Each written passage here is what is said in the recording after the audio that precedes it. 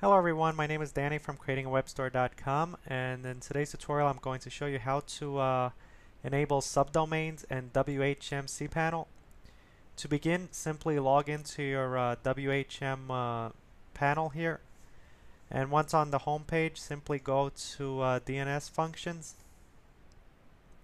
then click on Edit DNS, and then choose the domain that you want to enable subdomains for.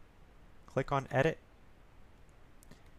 Simply go to the Add New Entries below this line section. Enter asterisk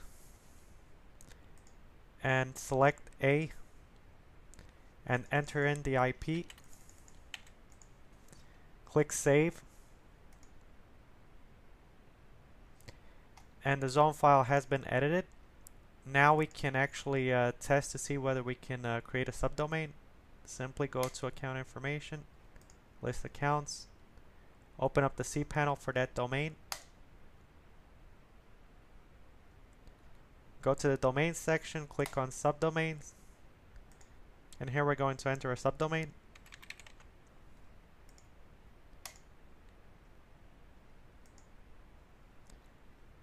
Note that I do not have an index here. So what I'm going to do is I'm just going to copy this index just to show you how it works.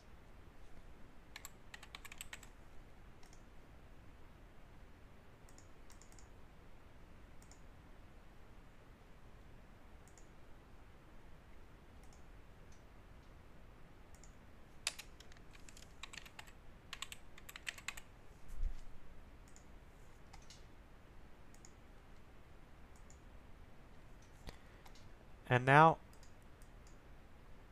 when I access blog.isaveplaza.com, I get my subdomain page.